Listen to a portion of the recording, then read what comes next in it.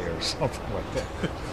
No, just say anything. Here, stay in there, Joe. I want you to ask him some questions. Hold on. Maybe you could ask. Okay. Because you know it's not going to be tough from a football player.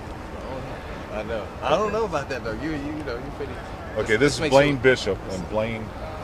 Get some. Hold on. Sun's in his eyes. So. I don't have my glasses on. Let's try over here. Okay, good. Hold on. As long as we get you out of. You blocking it? Okay, I'm blocking. No, hold on. We got support. See, we can't have you in the shade. How's that? Is that okay? It's only going to be 1 minute. Seems like I should be able to do. Blaine, what do you get? Let's put you us got in 12, back. right? You got 12. No, I Let's got try 10. that. Hold 10? I thought you got 12. Okay. Now here we go. Yeah. Okay, this is Blaine Bishop, 10-year veteran of the NFL. What do you think of this league? The possibilities of the players who are in here?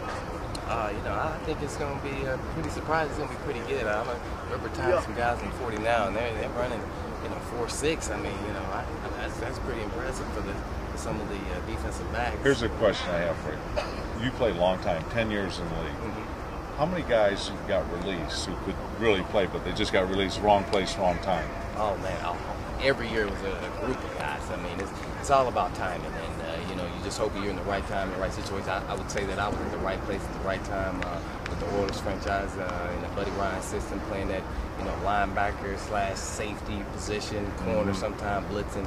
I think I was at the right place, right time. It gave me an opportunity to showcase my skills. There you go. And I think anybody who's played in the league, in the NFL, will say the same thing.